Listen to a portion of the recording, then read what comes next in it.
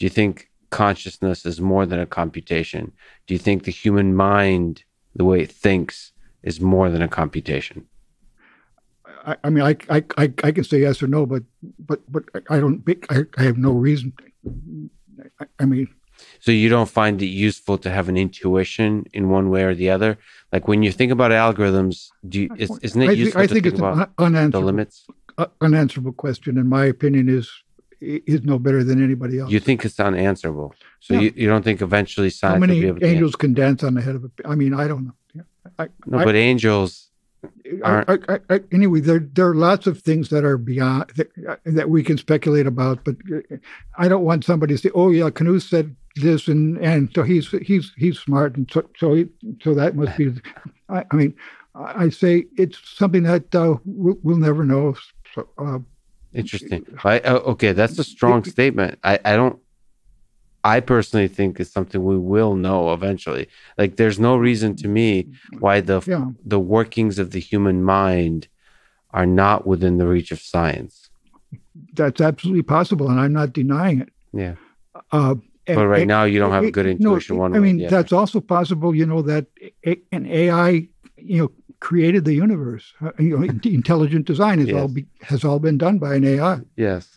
This is, all of these things are, but you're asking me to pronounce on it, and I don't have any expertise. I'm a teacher that passes on knowledge, but I don't know.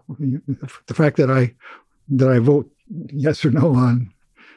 Well, you do have expertise as a human, not as a teacher or a scholar of computer science. I mean, that's ultimately the realm of where the discussion of human thought. Yeah, well, I know where and consciousness is. I know where Penrose is coming from. I'm sure he has no.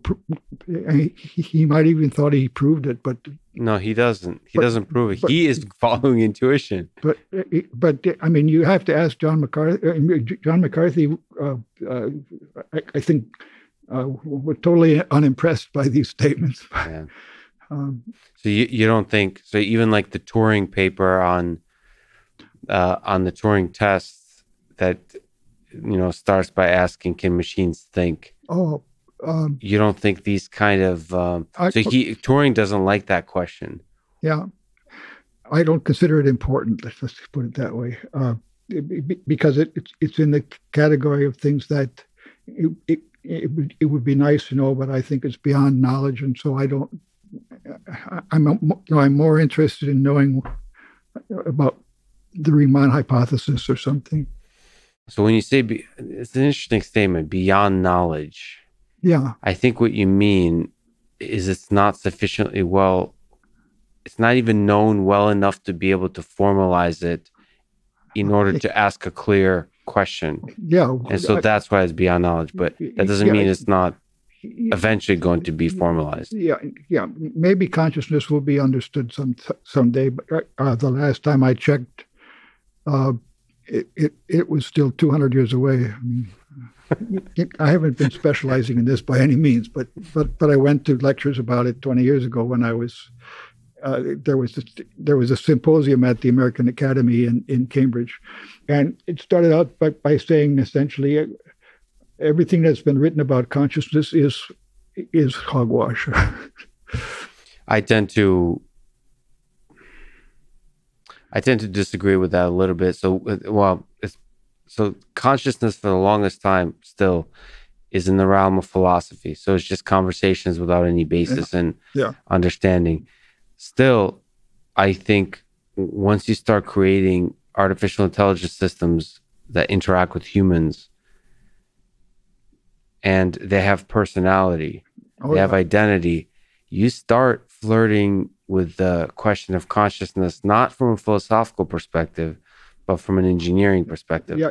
And then it starts becoming much more, like, I feel like... Yeah, don't misunderstand me. I certainly don't disagree with that at all. And even at these lectures that we had, 20 years ago, there were neurologists pointing out that human beings had actually decided to do something before they were conscious of making that decision. Yeah. I mean, they could tell that that signals were being sent to their arms before they knew that they were, and things like this are true. And my Les Valiant has an architecture for the brain, and more recently Christos Papadimitriou in the Academy Science Proceedings a year ago with two other people, but I know Christos very well. And he's got this this model of this architecture by which you could create things that correlate well with experiments that are done on consciousness. And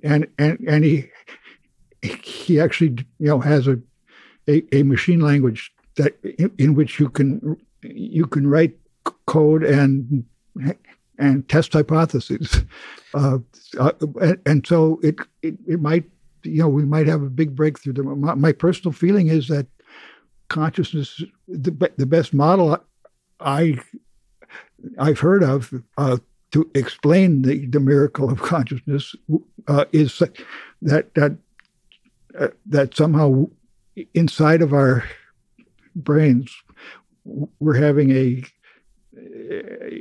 continual survival for the fittest competition. As I'm speaking to you, all the possible things I might be wanting to say are all in there. And there's like a voting going on. Yeah, right. And one of them is winning, and that's affecting the next sentence and so on. Yeah. There was this book, Machine Intelligence or something. On intelligence. On intelligence. Yeah. Bill Atkinson was a total devotee of that book. Yeah. Well, I like, whether it's consciousness or something else, I like the storytelling part it feels like for us humans, it feels like there's a concrete story. It's almost like literary programming.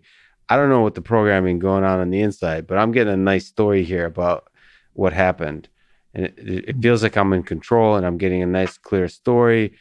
But it's also possible there's a computation going on that's really messy. There's a bunch of different competing ideas. And in the end, it just kind of generates a story for you a consistent story for you to believe. And that makes it all nice.